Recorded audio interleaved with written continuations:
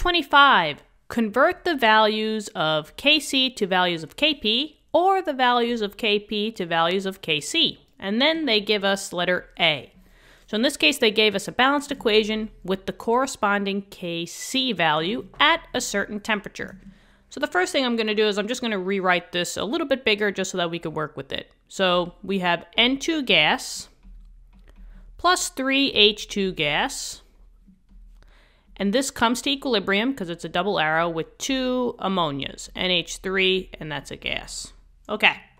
Now, this is a pretty specific question, right? Seems like we just want to convert one equilibrium constant to another, right? Since they gave us the Kc value, I would be working over here. We just have to convert from the Kc, so maybe I'll just write that down. We just want to convert the Kc into the Kp.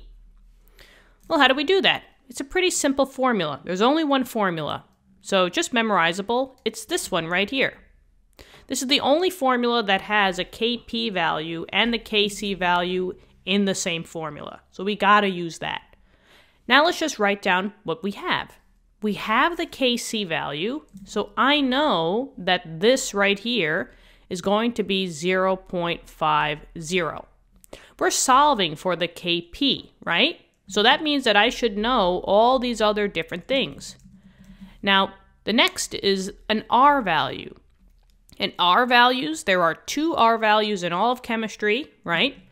And they're just memorizable. Now, just know that since we're working with pressures and gases, we have to use the R value that's standard with the gases and the pressures.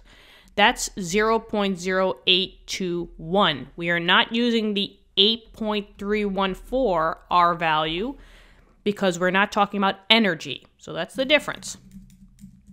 The temperature, T, capital T is the temp. However, this needs to be in Kelvin. If you're using this formula, it's got to be in Kelvin. They gave us a temperature at 400 degrees Celsius.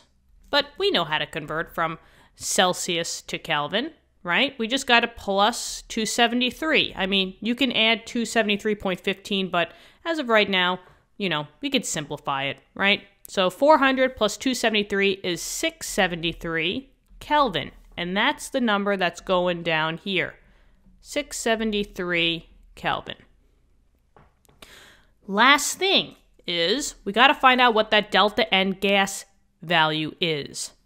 Well, I gave the formula over here. Delta N, remember, just like delta T, it's change in one thing to another. In this case, it's the N gas of the products minus the N gas of the reactants.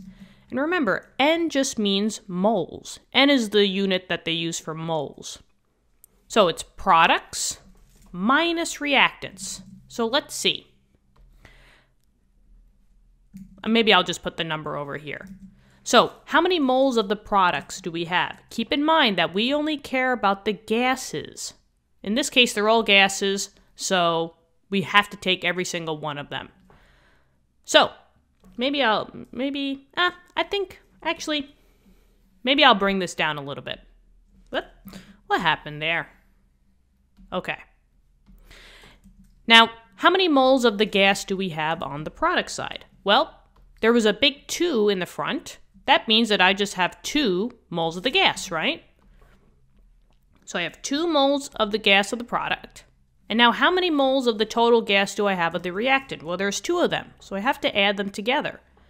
There was no number in the front here. That means that there's 1 mole, and then I see that I have a 3 here. So 1, literally plus 3, is 4 total moles. So I have 4 total moles for the reactant side. I got 2 total moles for the product side. Remember, delta N is products minus reactants. So the delta N gas, the number that we're going to raise it to, is 2 minus 4. Product minus reactant. So this would be a negative 2. And that's totally okay. You can get negative values for that exponent. So let's just plug everything in. Kp equals 0.50, that's the Kc value. And now it's R times T, 0.0821 times 673, and both of that is going to be raised to the negative 2. Calculus out. Now, my suggestion is, always do this multiplication first because there's literally 2 numbers in here, right? It's the r times the t, and then you raise it to the negative 2. So 0.0821 times 673. I get basically, if I just write it out for you guys, I get 55.2533, and that's raised to the negative 2. So now you can basically simplify it. Raise this to the negative 2, and then just times it by 0.5. Remember, this is just like PEMDAS rules. So Kp equals, let's see, this number raised to the negative 2, and then I'm going to take that number and times it by 0.5. And looks like they only gave me 2 sig figs for the Kc, so I'm just going to give 2 sig figs for the Kp. I see that I got a 1.6, and then times 10 to the negative 4th. And that's it. Just know that Kcs and Kps, they have no units. They're just constant values that have no units because they're acting as like a ratio. And there you go.